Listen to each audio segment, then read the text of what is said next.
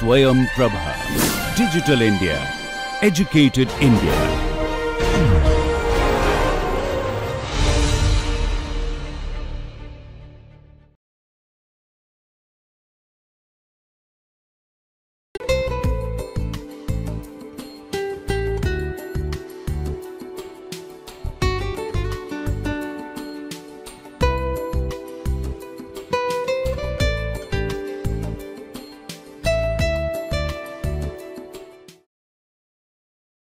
Hello everybody, welcome to this lecture of the second week of the lecture 8 on great experiments in psychology.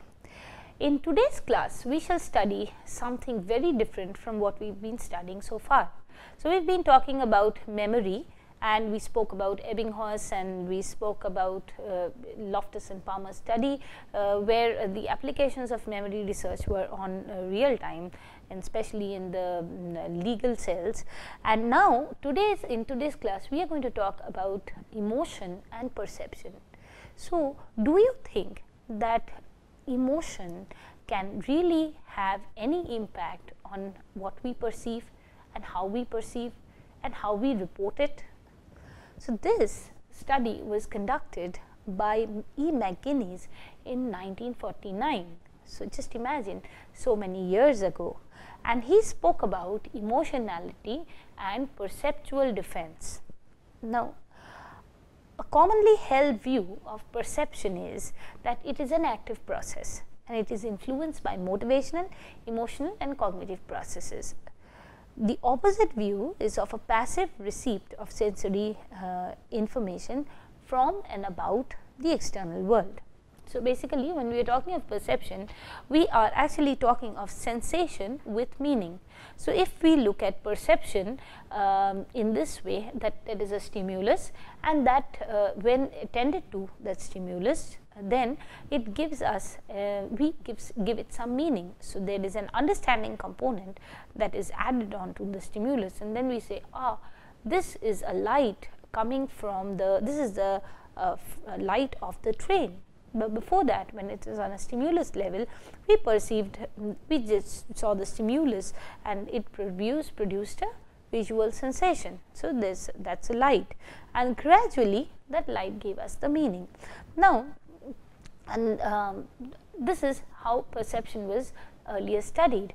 Then there were some researchers who said that no, perception is not only just how we that stimulus, the individual is not passive, and it's just not the stimulus being seen and comprehended and responded to just in the objective way. So the report is not as per the stimulus only, but it is also dependent on the organism. So, that is the individual and how he actually comprehends the stimulus. So, the understanding mechanism here differs because of several other processes within the individual, and it was seen that there are 6 types of motivational emotional influences on perception, and Allport spoke about them in 1955, where he says that the 6 types of motivational emotional influences on perception are the value of objects, bodily needs, rewards and punishment, individual values that we pay to the stimulus, personality of the individual and the emotional connotation. So, all these factors affect how the individual is looking at stimulus and how the individual is perceiving it. And of these two very important factors are related to perceptual defense. So, that is the value of objects and emotional connotation. We will come to that soon.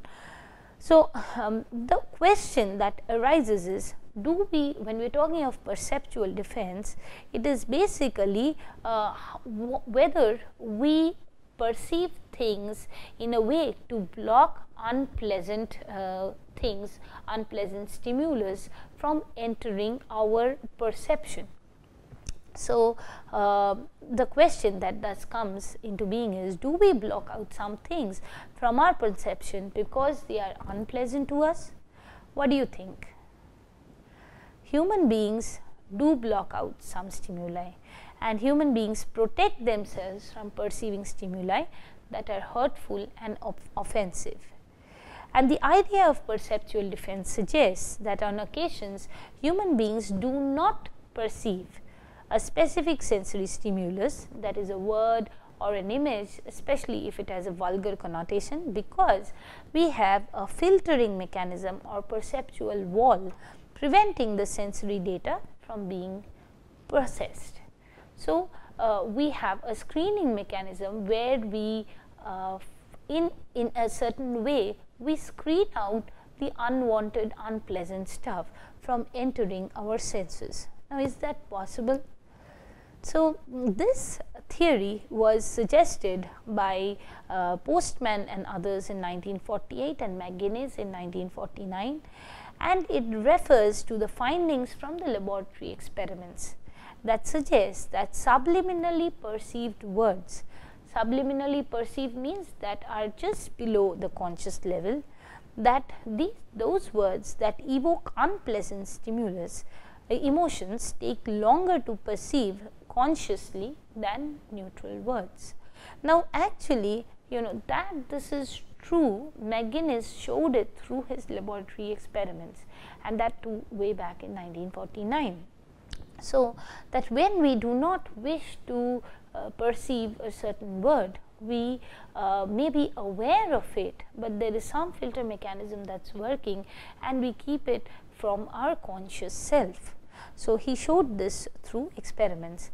So, the value of objects refers, so as I mentioned in the first slide, that the value of objects and the emotional connotation are two major factors that are important for perception, especially for perceptual defense. Here I will just elaborate a little on that.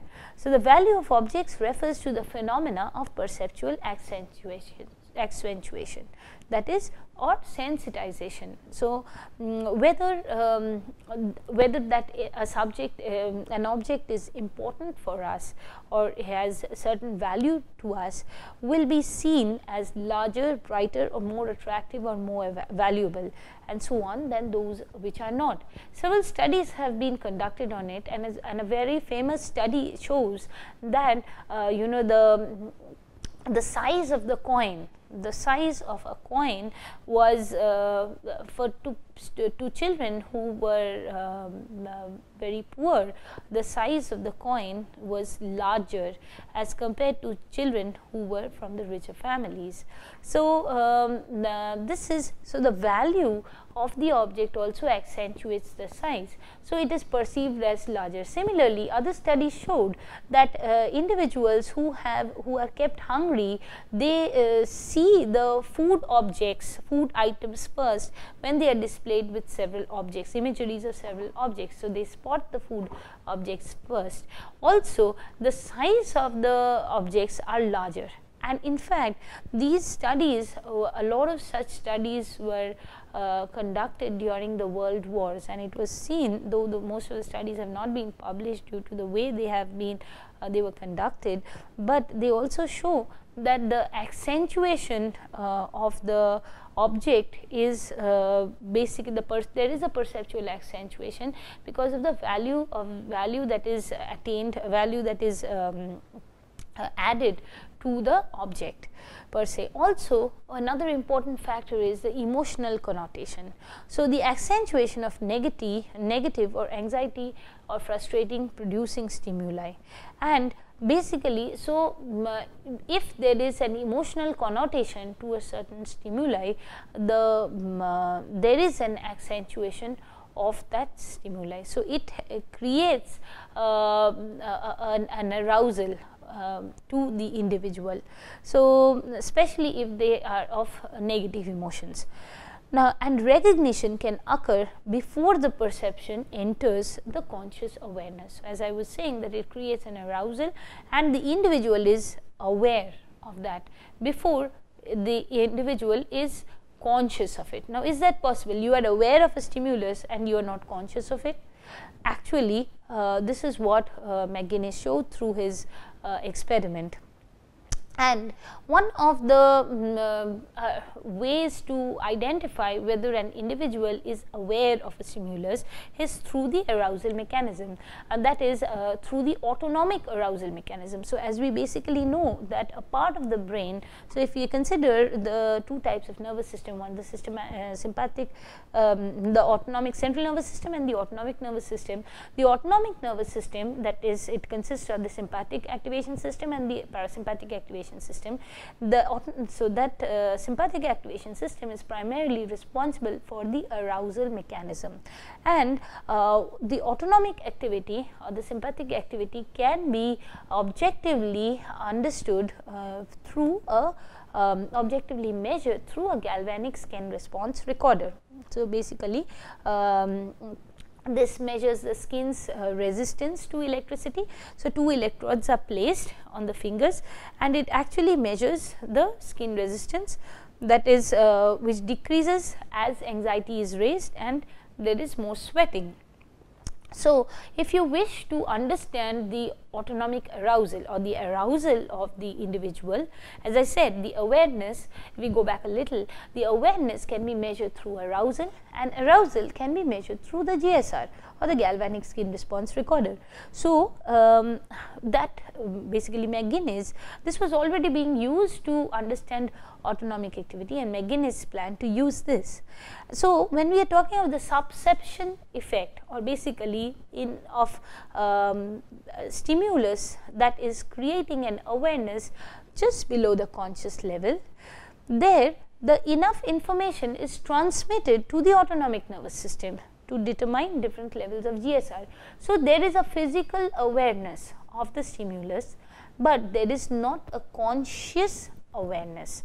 So, is that possible? Yes, that the body is aware of the stimulus, but so the stimulus has created a sensation which has created, because of the emotional connotation, it has created a certain amount of triggering response and the body is aware of the stimulus, but consciously there is no verbal identification of the stimulus. So, the individual is not verbally aware of the stimulus.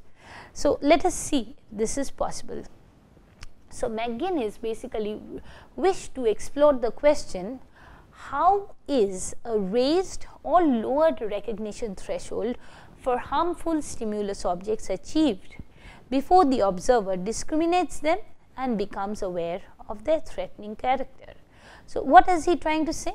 That how is a raised or lowered recognition threshold? So, something that is below is higher or is below the threshold. So, that is the point of understanding, or say the point from where we are aware consciously. So, before that, if there is just below the threshold, if there is any stimulus object, does that create, how is that recognized? And before the subject, before the individual actually becomes aware of the threatening character of the stimulus. So, say a word. So, McGuinness actually used words. So, say if there is a word which is unpleasant, so how early is it noticeable, and is it noticeable on the arousal level while it is not noticeable in the verbal level? So, is that possible?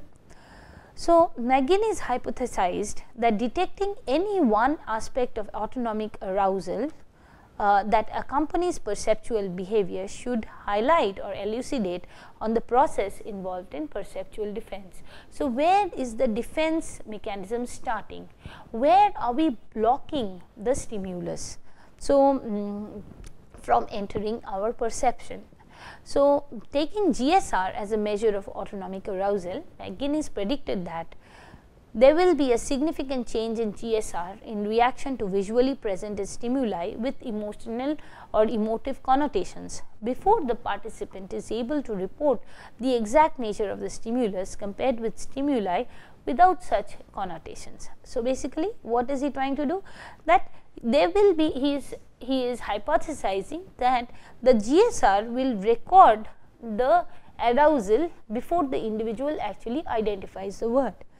The mean recognition threshold for the words with emotive connotations will be significantly higher than for words without emotive connotations. So, that is, it will take time, it will take more time to recognize the emotional words. So, that is because of the perceptual defense working, it will take more time to break that defense and enter into our consciousness, though the individual will be aware of that word earlier. So, the higher recognition threshold for emotional content represents the concept of perceptual defense. As you well understand that because it is taking longer time to enter into our conscious level, because it is being obstructed. So, because of the perceptual defense, the unpleasant stimuli is not being able to get into consciousness. Now, how would you do that in an experiment? So, McGuinness created a repeated measures design, and he was going to do that experiment over to check out the results, and he chose 16 participants from his elementary psychology class, and 2 experimental conditions they were presented to. So, he presented with 18 words, 11 neutral and 7 emotionally toned. And what was he measuring? He was measuring the galvanic skin response and the mean recognition threshold. So, how long did it take for the individual to recognize the words? Okay, and the independent variable in this case were the stimulus words themselves. So, of which 11 were neutral words and 7 were emotionally toned words. So, these are the words. As you can see, many of them have a connotation, a sexual connotation related to it, and these words were presented so with by the help of a tachistoscope. I have just tried to provide a picture of the tachistoscope. This is of course from another experiment, primarily Sperry's experiment, and this I could not find an image of McGuinness tachistoscope. So, if you perhaps may find it through the search engines. So, what was the method followed? The words were presented via tachistoscope. Tachistoscope was very frequently used in psychology experiments before the computer came into being. So, it was a way to present words on a screen for a certain amount of time. So, there was a control of time was could be done, and for the exposure of the stimulus. So, the words were presented via a tachistoscope, which allowed controlled variation of exposure time starting at 0.01 seconds. Each participant sat in front of the tachistoscope with electrodes strapped to both palms for measuring the GSR, galvanic skin response. So, basically it would be a measure of the arousal. Each participant's threshold was first determined for 4 trial words by exposing the words once at 0.01 seconds, once at 0.02 seconds, and so on until it was correctly identified. So, basically it was seen that whether they could actually identify the words, neutral words, so these were trial words, at 0.01 seconds and 0.02 seconds. Then the real experimental words of the experiment, the experimental stimuli were shown. So, as you can see, most of the critical words are relating to vulgarity or relating to taboo words in society. So, the instructions were, before the experiment began, participants were told that they would be given words, they would be shown words which they might not be able to recognize at first.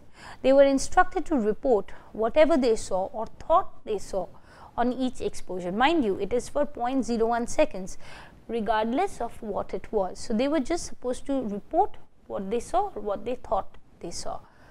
So, the results show that emotionality was significantly greater during pre-recognition exposures of the critical than the neutral words. So, there was an arousal in the higher arousal for the critical words. So, that is for the more vulgar words.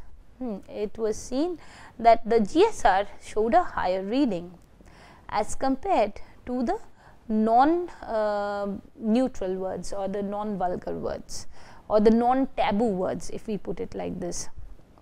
So, as you can see, these are the higher recordings, and these are all related to the non-taboo words, taboo words.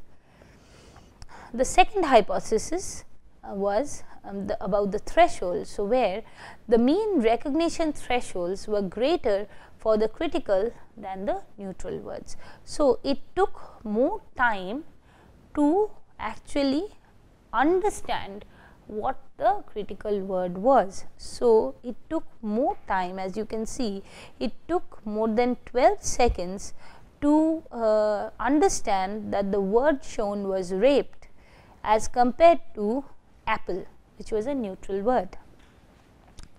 On the other hand, like similar with whore or belly. So, whore, it took the longest time. So, it took more than 0.14 seconds to actually understand that this word was whore as compared to the, say, glass or sleep.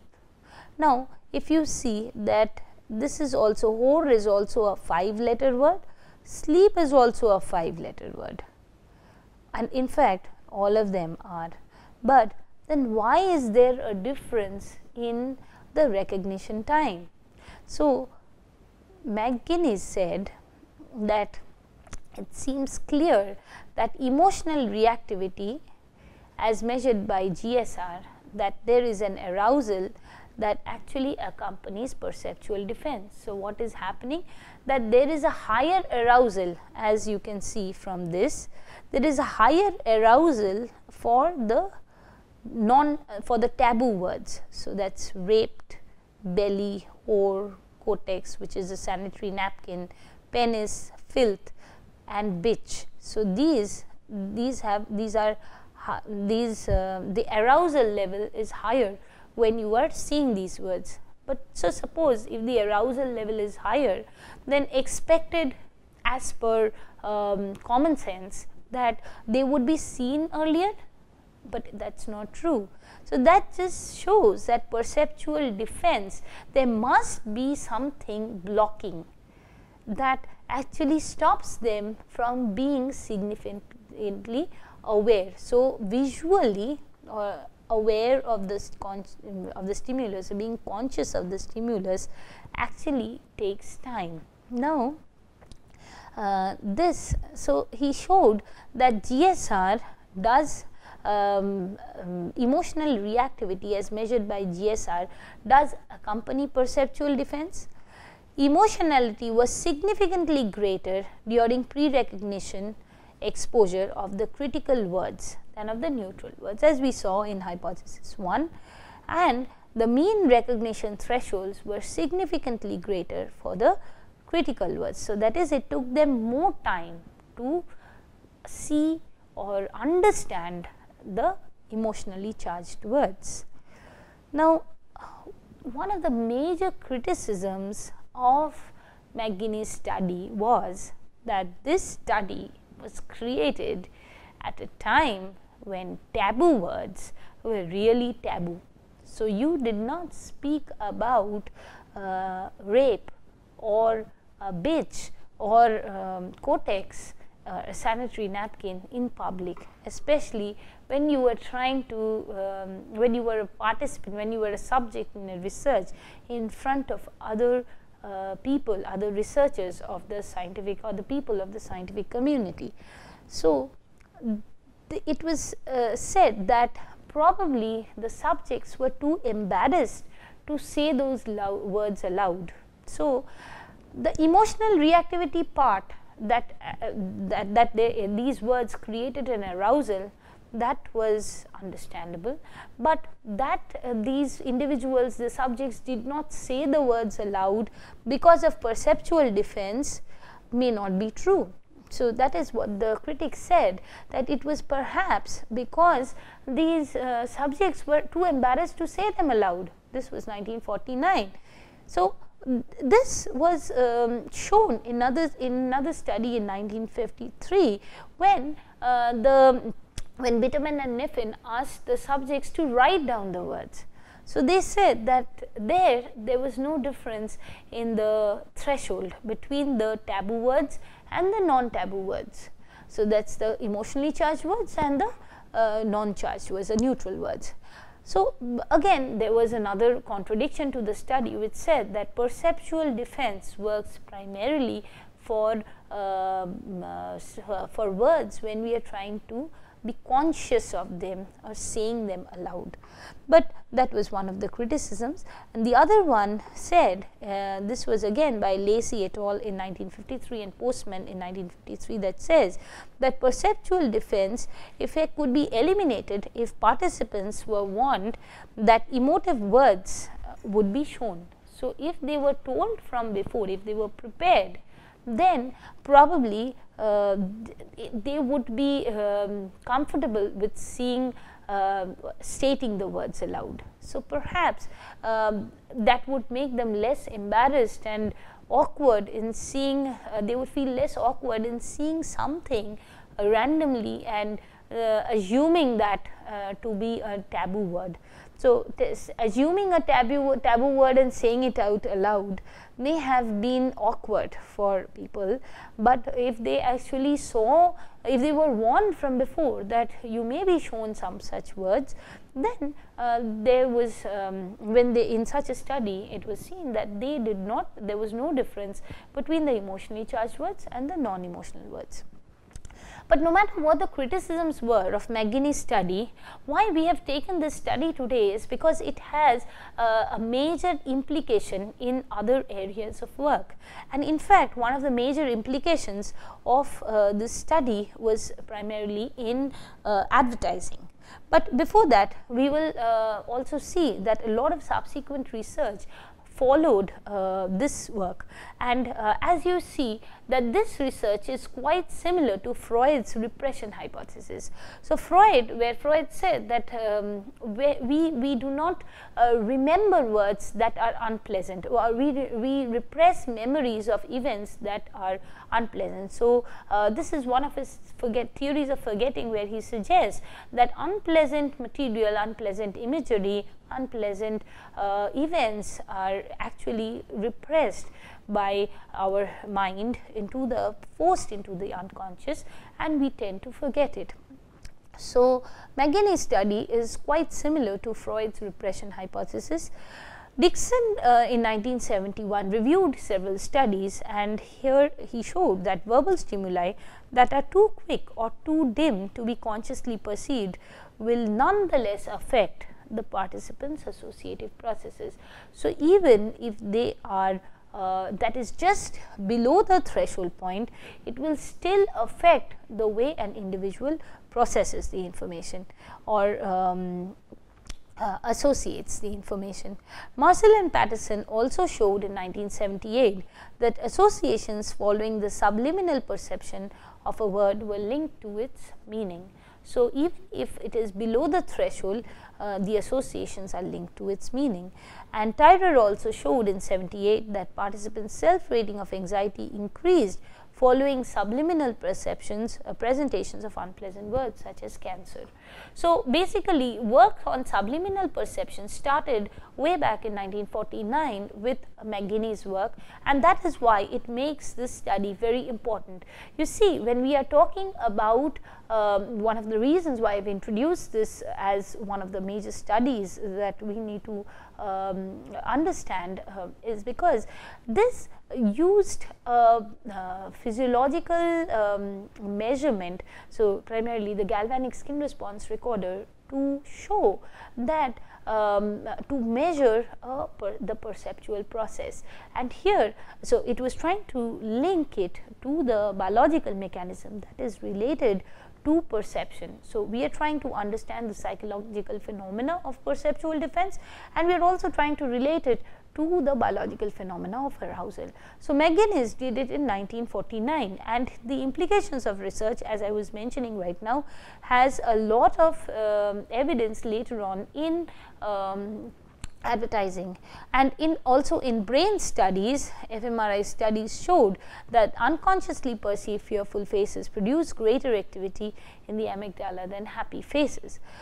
Now, evidence for unconscious perception challenges ideas of consciousness. Yes, this is also very important, that earlier it was basically thought of that there are some things that are within, just in consciousness and out of consciousness.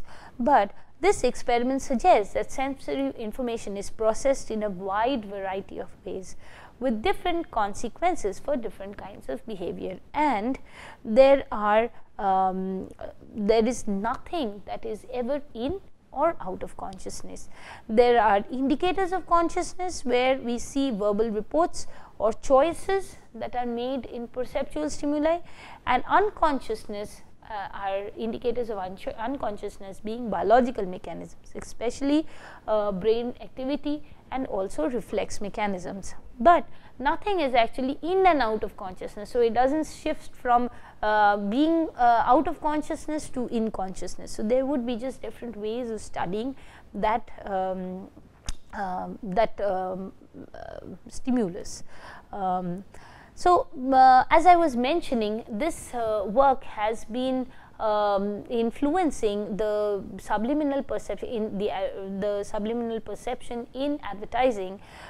Basically, this was taken up in a very powerful way by the US market, especially by Jim Vickery, who arranged with an owner of New Jersey Cinema to install a second special projector, which during the film flashed on the screen faces like hungry, eat popcorn, drink Coca-Cola, and they flashed so quickly between the film that, and it was printed so faintly that they could not be consciously perceived. So if you ask the individual who was watching the movie at that time in the movie hall that did you see an ad of Coca-Cola, or was there any suggestion, was there any write-up saying are you feeling hungry, eat popcorn?